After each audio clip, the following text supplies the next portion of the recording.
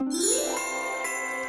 have made a list. We've checked it twice. It is time to find out who is naughty or nice. We are talking about conferences and teams. Pete, we start with you. Which is the conference that has landed on that naughty list? The naughty conference is the Big Ten. Once again, rebuilding mode, I think, right now. Indiana with a new coach, you know, they're struggling a little bit. Wisconsin with a losing record right now. They're having a tough time. Ohio State, we'll see. They won 5 in a row. Penn State had a big loss today, unfortunately, at home. They got beat by Rider.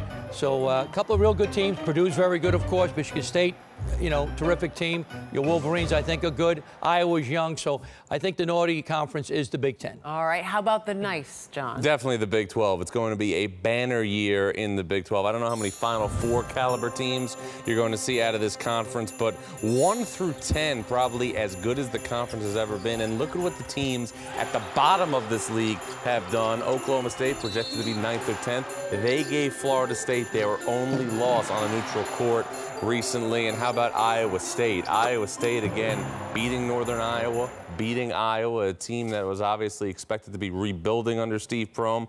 The Cyclones not going to give anything away easily. All right, John, we'll stick with you, but this time go naughty for me team. Which team is getting coal in their stocking? USC, to me, is the biggest disappointment in college basketball. I know they haven't had DeAnthony Melton yet. He still is being held out of action due to that FBI investigation, but still the Trojans had ample opportunities to get marquee victories here in the non-conference portion of their schedule. This is a team that a lot of people thought had a chance to be a second or third weekend team in the NCAA tournament. We have not seen anything resembling that.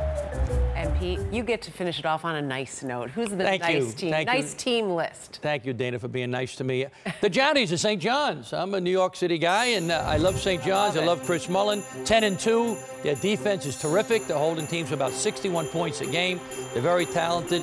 Shamari Pons, a young man from Brooklyn, really playing very, very well. The transfers are helping them out.